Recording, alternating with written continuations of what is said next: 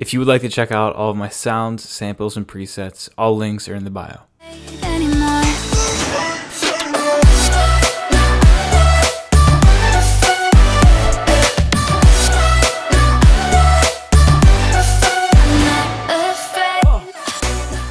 Okay everyone, welcome back to another video.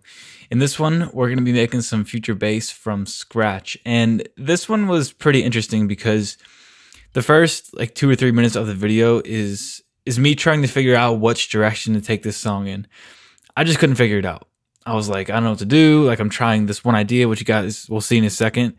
I was about to quit. I'm like, I'm not going to quit on this. So, you know, you make a couple of moves in your song and you kind of just build momentum with that. And then before you know it, a couple hours pass by and you just made so much progress on an idea that you were about to stop. So that was interesting, but let's get into it. All right, everyone, welcome back. And we're going to be working out this song today. So the beginning of it, it's kind of just like all random chords and everything. And then there's like a little drop. I'm mainly going to be working out this drop for like a little bit of like, kind of like a future bass style drop. So we'll see where it goes, but here's a quick listen.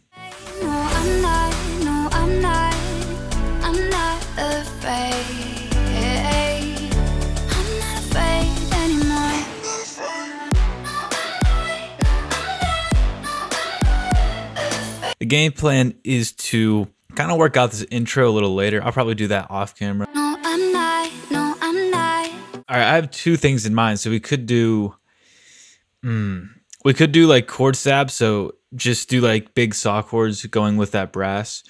Or I was thinking maybe like a plucky synth. All right, now we're gonna use the Zedd preset from Prevail.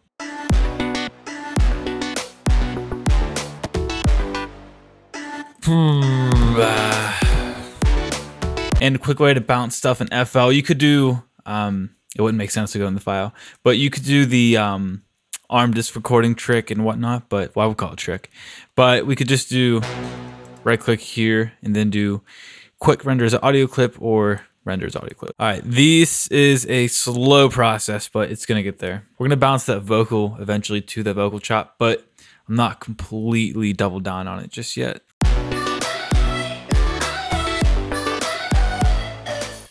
So since I bounced the brass, if we cut it up a little bit, it's gonna make the whole mix a little more tight because otherwise the reverb's just kind of all over the place.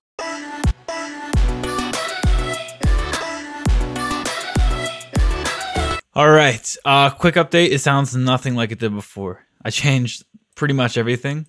Not like the chord progression or anything, but like the whole arrangement, I guess you could say, but just the whole placement of things. So I put the vocal back about, what is that? 1 bar. I put that back a bar or 1 beat. So it kind of just flows a little better. So it goes, bum.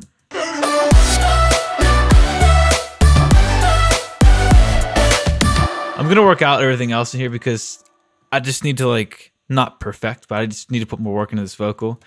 And then the bass line, I used the same bass as I did from the Deep House video I made. It's that Calvin Harris bass. I just love this. I like using it for like those deep house sounds, but also for like future bass. It's like a nice little all around type bass. And then these. Nice little stack. Still have to like mix a lot and just kind of get everything to make more sense. All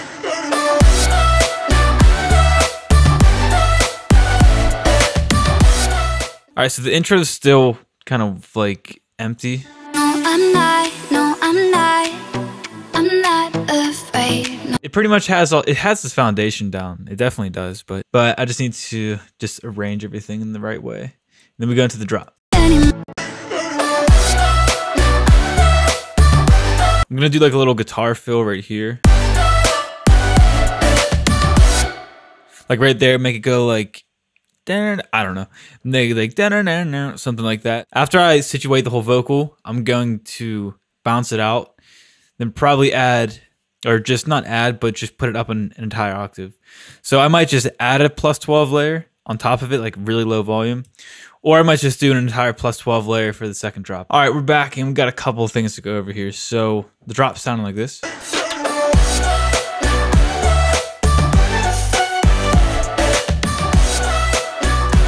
a couple main things here. So the vocal chop, I bounced it out just for the CPU purposes because the vocal chain, Vocal Synth Pro, takes up a lot of my CPU. But if we mute these, if we unmute the main vocals, this is what they sound like dry. No, no, I'm not. No, I'm not. No, I'm afraid. No, I'm not. And that just came from like just tons of trial and error. So that probably took me about like 30 minutes to do, just like trying different combinations. Out of this little guitar thing here.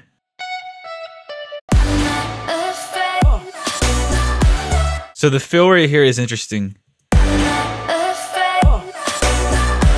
I always like to just add a little bit more in those transitions. So like, you know, I could have just copy and pasted it.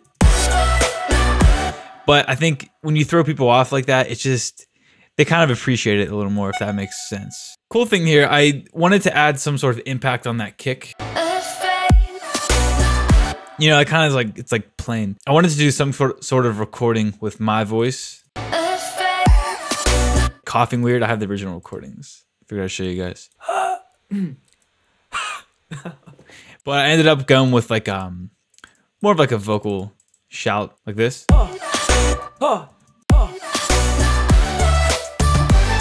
Just a cool way to just spice it up a little bit. And then the stack,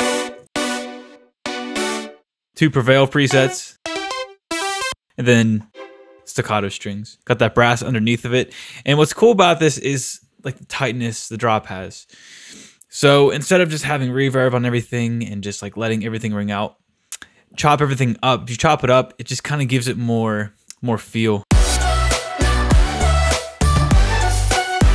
I have a sweep going into that second snare. And that vocal chop. So the main reason that I bounced that out is so I wanted to add a low layer and then a high layer. So these are just kind of acting as doubles almost on certain parts.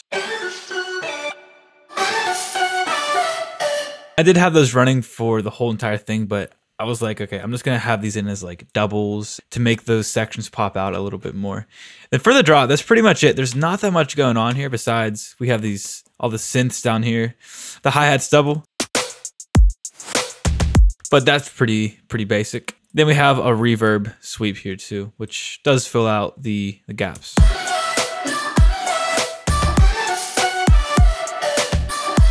And then to like tease the drop melody, I didn't put it anywhere in the build or anything like that, so I figured I'll just put like a little kind of toy box kalimba type thing at the beginning.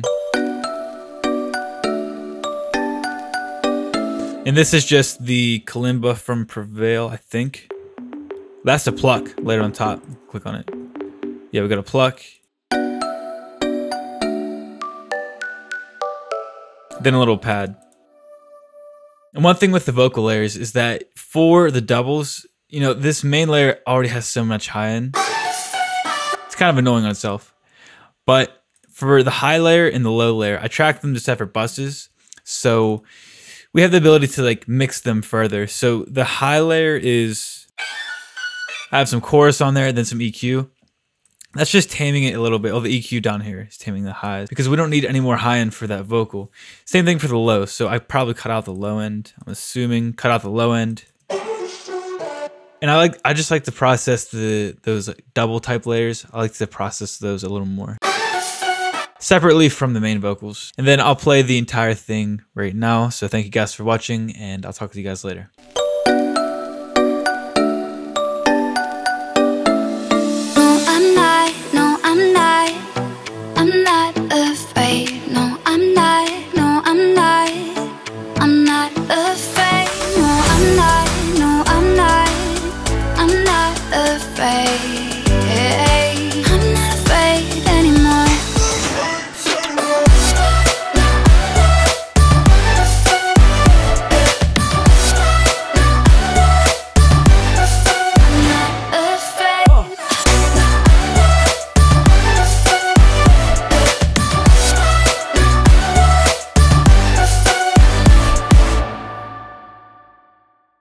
If you would like to check out all of my sounds, samples, and presets, all links are in the bio.